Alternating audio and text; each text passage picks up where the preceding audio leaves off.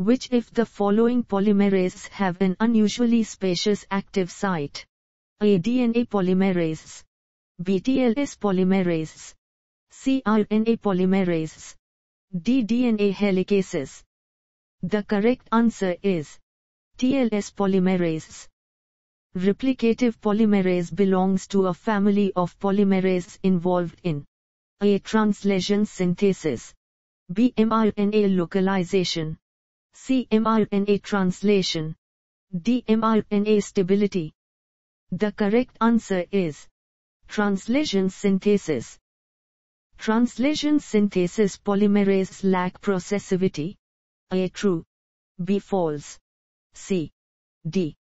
The correct answer is true. Which form of Xeroderma pigmentosum is observed in patients who cannot synthesize functional polymerase? A. XP3. B. XP4. C. XPV. D. XP6.